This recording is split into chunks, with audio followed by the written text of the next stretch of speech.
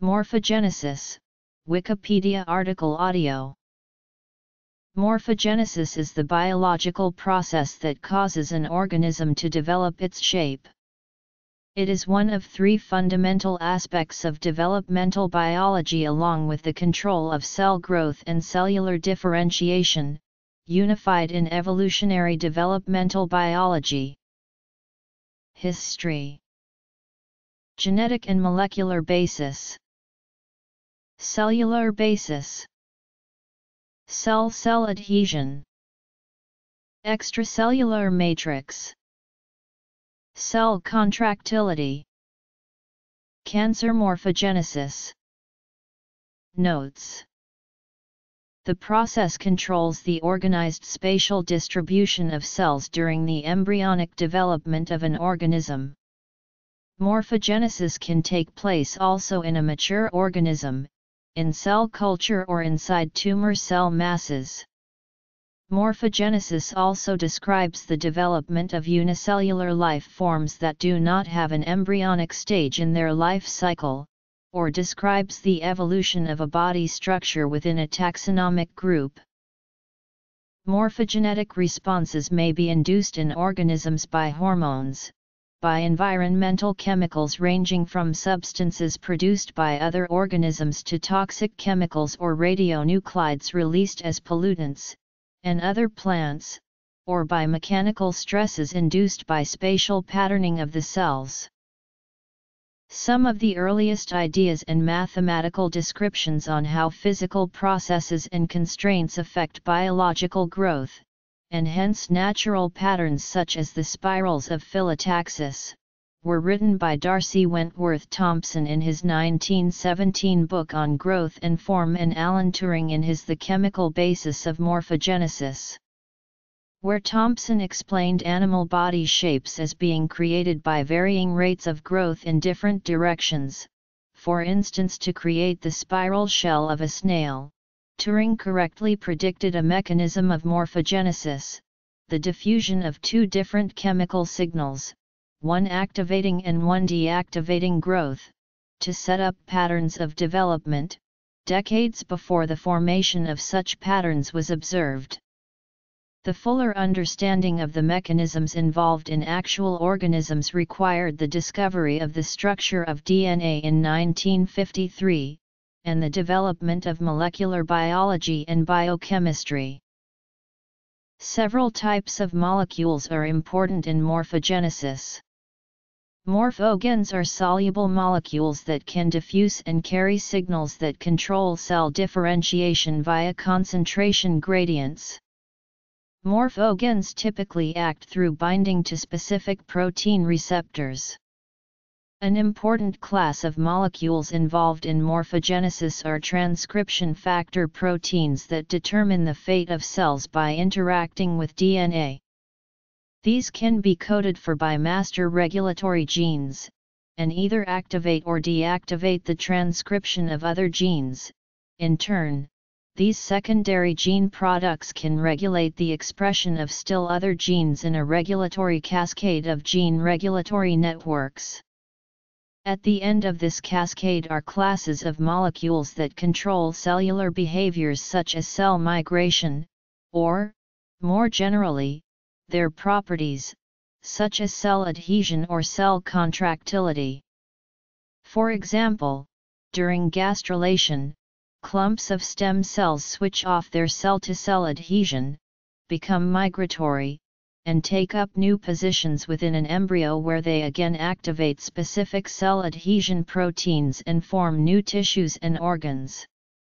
Developmental signaling pathways implicated in morphogenesis include WNT, hedgehog, and efferents. At a tissue level, ignoring the means of control, morphogenesis arises because of cellular proliferation and motility. Morphogenesis also involves changes in the cellular structure or how cells interact in tissues. These changes can result in tissue elongation, thinning, folding, invasion or separation of one tissue into distinct layers. The latter case is often referred as cell sorting. Cell sorting out consists of cells moving so as to sort into clusters that maximize contact between cells of the same type. The ability of cells to do this has been proposed to arise from differential cell adhesion by Malcolm Steinberg through his differential adhesion hypothesis. Tissue separation can also occur via more dramatic cellular differentiation events during which epithelial cells become mesenchymal. Mesenchymal cells typically leave the epithelial tissue as a consequence of changes in cell adhesive and contractile properties. Following epithelial mesenchymal transition, cells can migrate away from an epithelium and then associate with other similar cells in a new location. During embryonic development, cells are restricted to different layers due to differential affinities. One of the ways this can occur is when cells share the same cell-to-cell adhesion molecules. For instance, homotypic cell adhesion can maintain boundaries between groups of cells that have different adhesion molecules. Furthermore, cells can sort based upon differences in adhesion between the cells, so even two populations of cells with different levels of the same adhesion molecule can sort out. In cell culture, cells that have the strongest adhesion move to the center of a mixed aggregates of cells. Moreover, cell-cell adhesion is often modulated by cell contractility, which can exert forces on the cell-cell contacts so that two cell populations with equal levels of the same adhesion molecule can sort out. The molecules responsible for adhesion are called cell adhesion molecules. Several types of cell adhesion molecules are known, and one major class of these molecules are cadherins. There are dozens of different cadherins that are expressed on different cell types. Cadherins bind to other cadherins in a like-to-like manner. E-cadherin binds preferentially to other E-cadherin molecules. Mesenchymal cells usually express other cadherin types such as N-cadherin. The extracellular matrix is involved in keeping tissues separated, providing structural support or providing a structure for cells to migrate on. Collagen, laminin, and fibronectin are major ECM molecules that are secreted and assembled into sheets, fibers, and gels. Multi-subunit transmembrane receptors called integrins are used to bind to the ECM. Integrins bind extracellularly to fibronectin, laminin, or other ECM components, and intracellularly to microfilament binding proteins alpha-actinin and talin to link the cytoskeleton with the outside. Integrins also serve as receptors to trigger signal transduction cascades when binding to the ECM. A well-studied example of morphogenesis that involves ECM is mammary gland ductal branching. Tissues can change their shape and separate into distinct layers via cell contractility. Just as in muscle cells, myosin can contract different parts of the cytoplasm to change its shape or structure. Myosin-driven contractility in embryonic tissue morphogenesis is seen during the separation of germ layers in the model organisms Sinorhabditis elegans, Drosophila, and zebrafish. There are often periodic pulses of contraction in embryonic morphogenesis. A model called the cell state splitter involves alternating cell contraction and expansion, initiated by a bistable organelle at the apical end of each cell.